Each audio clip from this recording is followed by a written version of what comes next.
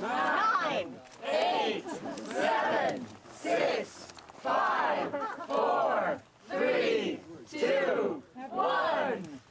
6 scientists emerged from their solar-powered dome on a Hawaiian volcano, having completed a year-long experiment mimicking life on Mars. Just showing that it works, you can actually get water from a ground that is seemingly dry. It would work on Mars, and the implication is that you would be able to get water on Mars from this little greenhouse construct. During their time in near isolation from the outside world, the volunteers, who come from France, Germany and the US, had to manage limited resources while conducting research. The group lived in close quarters in the dome without fresh air, fresh food or privacy. It's little wonder they also had to work hard to avoid personal conflicts. While conducting the NASA-funded experiment, they were only allowed outside if wearing spacesuits.